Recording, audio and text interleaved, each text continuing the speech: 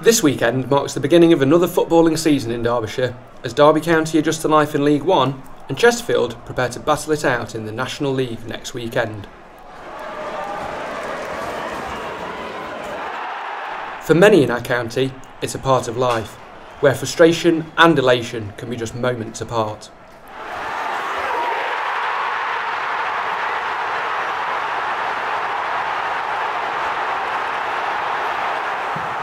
Football presents a unique policing challenge too, both inside and outside the grounds, as we try to make sure everyone who comes to Derbyshire to enjoy football can do so safely.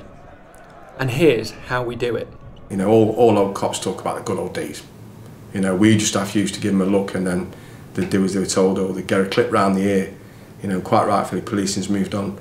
We used to pride ourselves, and still do, on the engagement that we have with fans when they come to Derbyshire football matches. You know, it's all about, firstly it's about engagement, and then if we have to use force, then we'll do that. But our starting point must and should always be, hey, welcome to Derbyshire. You're a football fan, this is our county. We'll help showcase everything that's good about our county. But if you misbehave or you break the law, then we're going to be the other side of policing, where we will take action and we'll maintain the Queen's peace.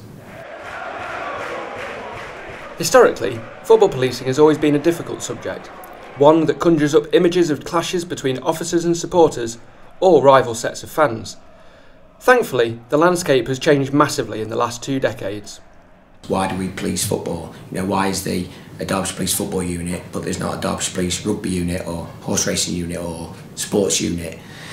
And I suppose you have to go back to the 80s, and we do a PowerPoint with 80 slides with mullets and top of the pops, and Cristiano Ronaldo was born. It's all about the 1985, the Heysel disaster, the Juventus, the Liverpool Juventus, and you had Margaret Thatcher, the Prime Minister at the time, calling it an English disease. Obviously, we're still the only country to have football banning orders, which was brought in 1989. It's all a result of what happened in the 70s and 80s. Now, obviously, we're in the year 2022 now. We're a million miles away from that. Years ago, it used to be, 1, you're a spotter. You're there to spot hooligans. Risk. 2, banning orders. It's all about the bans. Did you get a ban at court? No. Oh, no, that's no good, is it? But since we've gone to the engagement side of things, apart from this season, and it seems to be paying dividends really. So we've pretty much got away, certainly from a police point of view, from escorting fans. We don't tend to escort fans unless their behaviour dictates that. I remember the first time we didn't escort Derby Forest game, and the Forest fans was waiting in a pub, waiting for police to escort them. And when we said they weren't, they were like, "What do you mean you're not escorting us?" You know, they were genuinely shocked, and it was a real brave move by our gaffers, to be honest, at the time. But it's worked massively because, you know, why shouldn't people come and engage and go in the same pubs at football? Depending on we're only policing for that small percentage, really. By shifting the focus onto engagement, officers on the ground often mix in with the fans.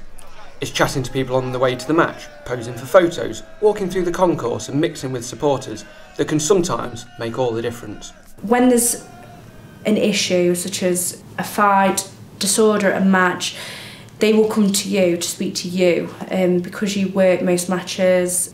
You are that go-to for that person. They trust you, they know you are a Derby spotter. Like when we go to away matches, they will approach you and say, "Are you Derby?" And you'll say, "Yeah, yeah," and then they'll go, "Oh, right, okay," and then the conversation just flows with the fans, and they feel more at ease with you and they can talk to you a bit more. The way I look at it, I'm a safer neighbourhood for that football club, much like we have safer neighbourhood teams for Chesterfield and for Derby City Centre and for Mackworth and Bredsall and all these little villages. How I see our role, it is that safer neighbourhood team, that point of contact for Chesterfield and for Derby. And what I don't think there's many SNT officers that'd get a chance to engage with 7,000-8,000 people on one event and 30,000 at Derby, and you are that point of contact. It's all about engagement. Don't put this on, I'm going to the pub, alright? But the engagement between police and fans doesn't just happen on a match day. It's a year-round project that also sees the policing unit heading into schools to talk to the younger generation about their behaviour and help steer them down the right path. I think we did sort of 800, 1,000 pupils in the year before COVID, going out there and doing some preventative work on don't get involved in this, because this will happen to you. Home visits, We've got a procedure in force that's been adopted by countless other forces, where if, let's say, a juvenile comes to our attention who doesn't get arrested but does enough to come to our attention, shall we say, we will send a letter to their parents to say, young Johnny has been involved in this.